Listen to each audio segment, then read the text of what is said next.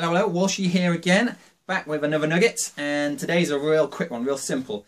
And all it is dodge the biscuits. And what I mean by that is dodging the biscuit aisle when you go shopping. So I've got a real sweet tooth, I'm not afraid to admit. I like a Hobnob, a dark chocolate one if possible, please. Chunky Kit Kats, things like that, and even a pack of crisps here and there. So for me, whenever I go shopping, I steer clear of all the aisles that have those temptations in. And I do this religiously. I've been doing it for years. And yeah, just I don't go down there, don't buy them. Then when I'm back home, I don't have the temptation to eat them. Alright, so that's a real simple tip there. I remember my mum, when I was a kid, used to go down every aisle. And some people have still got that habit. And they go down the aisle and you see something, oh, I love that, I love that, I love that.